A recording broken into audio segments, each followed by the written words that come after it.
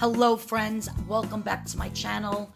So I just made a delicious butternut squash roasted red pepper spaghetti sauce with sausage, and the whole entire meal was only 5 points on WW. Check it out. So what you're gonna need to make this delicious meal is some butternut squash, some kale, a roasted red pepper, some whole grain pasta, spaghetti squash, zucchini noodles, some fresh chopped garlic, salt, pepper, fresh nutmeg, and a little bit of sage. Stay tuned and see how I make it. It came out delicious. Hello friends, welcome back to my channel. It's Arlene. Well, since this is fall and it's the season for squash, I have some roasted butternut squash here, and I also have a spaghetti squash which I roasted at the same exact time. Now, this is a lot of spaghetti squash there, you guys. And let me show you. My spaghetti squash was so small. And I said, oh, is that going to be enough? Should I get a bigger one? I'm like, nah, that should be plenty. Tons out of this little, look, it's like the size of my hand. And it made all that spaghetti squash. Unbelievable.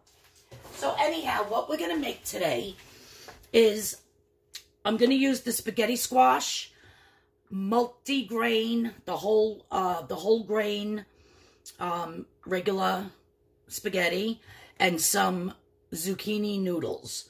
That's going to be my pasta component for my dish.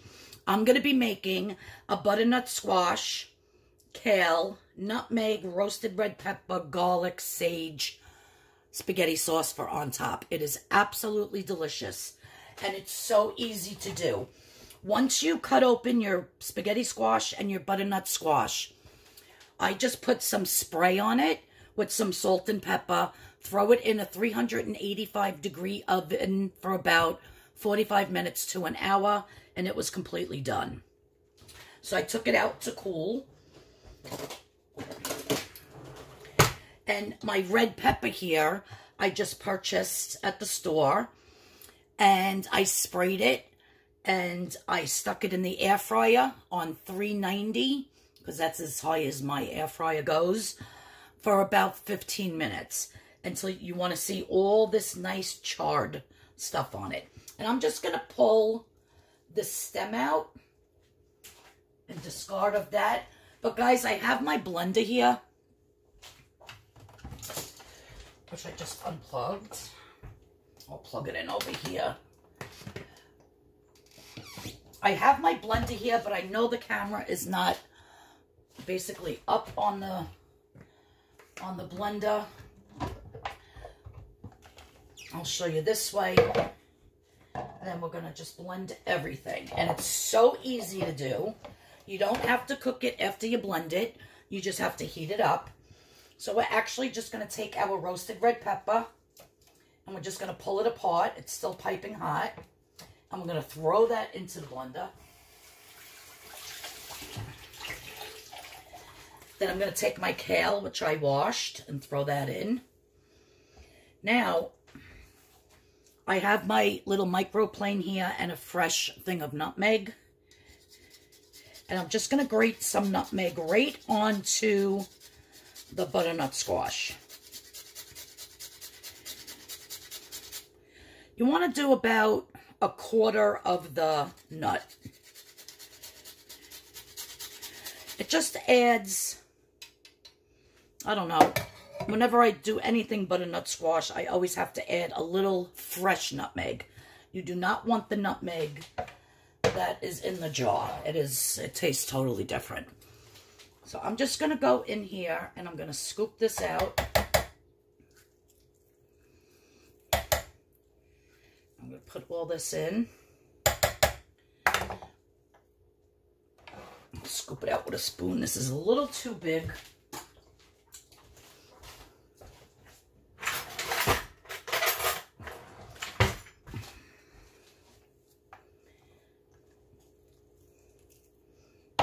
And you can make this ahead of time and put it in your refrigerator or freeze it and pull it out when you want to eat it. And then you just have to heat it up. want to get all of that off of there and into your blender. So I'm going to continue to do this one, and then I will show you the next step. Okay, so all my butternut squash is out of its rind, or whatever you want to call it. So now I'm just going to be adding a little bit of black pepper. This actually says a pinch.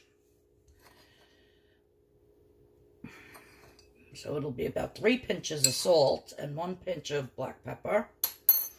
And then I am going to be adding some fresh chopped garlic that I have in some light olive oil.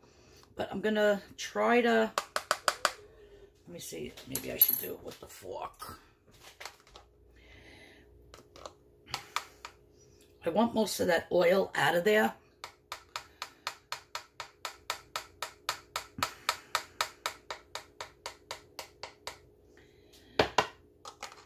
So it's going to be about 2 tablespoons. I mean teaspoons. I mean, you can put as much garlic in as you want. I'm not even going to charge myself any points for the oil because there was like really nothing there. So now that everything is in here, I am going to be adding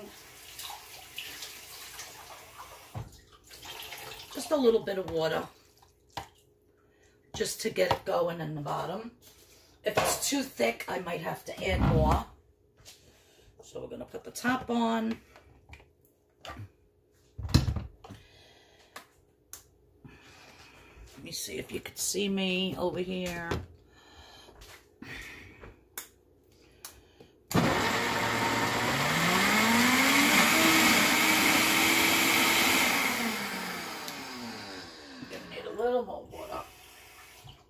And don't worry, the water is not going to take away from the flavor.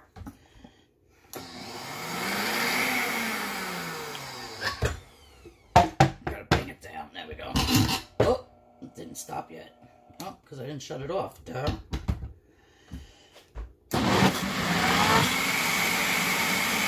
There we go.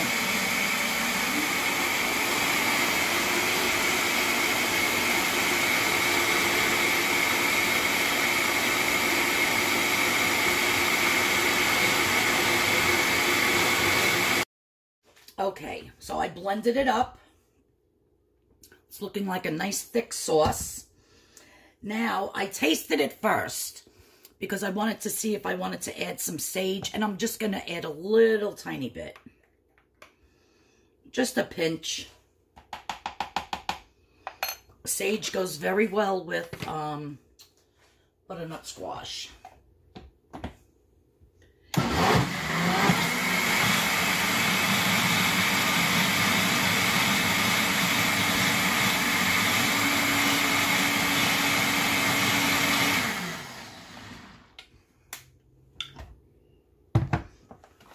So now at this point,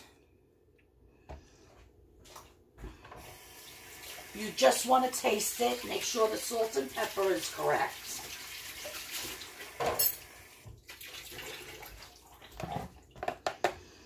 And I like this consistency.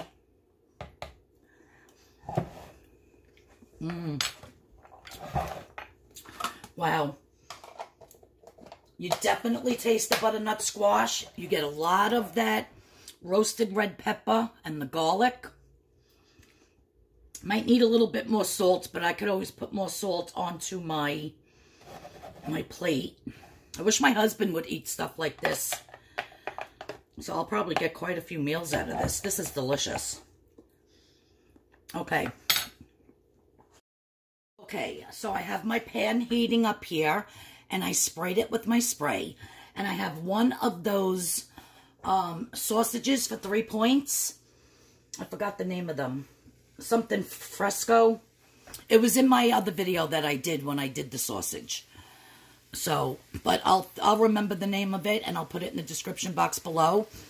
Each sausage is only 3 points. So I cut up one sausage and threw it in here. Now I'm going to add some zucchini noodles.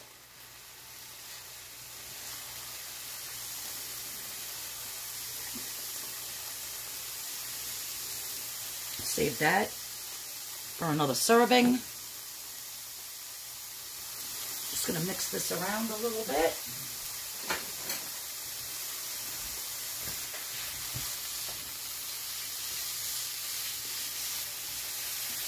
So what I'm trying to recreate here is actually just to have it being a spaghetti dish. But I don't want all of that pasta. So I have my whole grain spaghetti pasta here.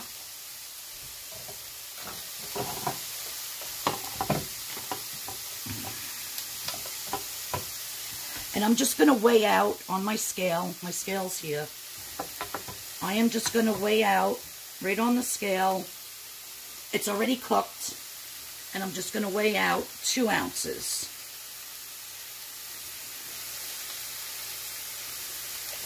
There you go. 2 ounces.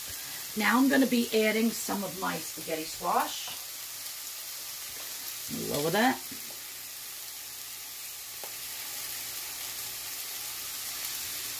And if you're making this for your family, you could just make a whole big pot of it. Pan, whatever. And this is a huge portion, you guys.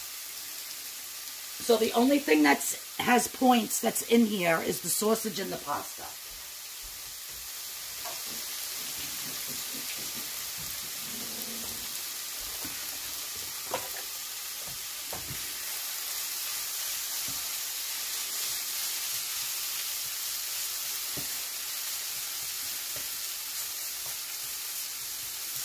I feel like with the spaghetti squash and with the zucchini noodles, that it'll feel like the whole entire dish has just all regular pasta.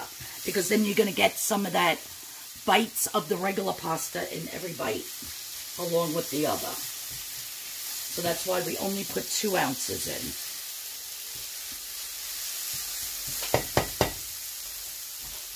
Now this entire thing is 0 points. It's just the butternut squash, the red pepper, the garlic, water, and the seasonings. So this is definitely 0 points.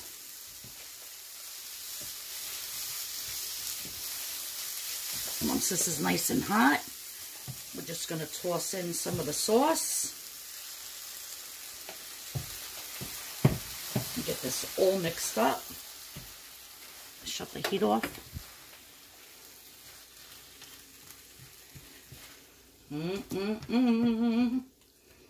Like I said, at this point, if you think it needs more salt or more pepper.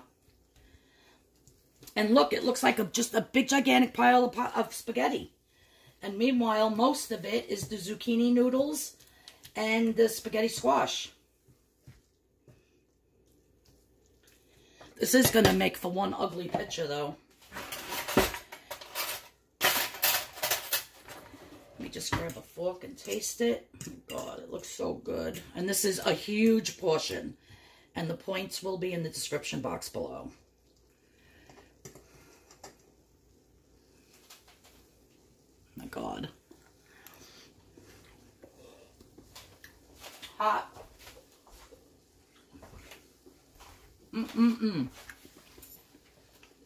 Red hot. But you guys, I love it. It's delicious.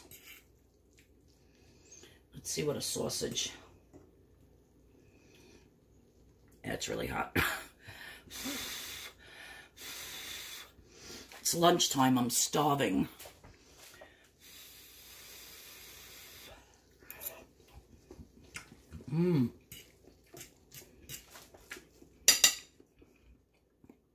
I think it's a little too thick for me. So I'm just going to add some water right to this pan. I'll add some hot water. Just to mix it up a little bit.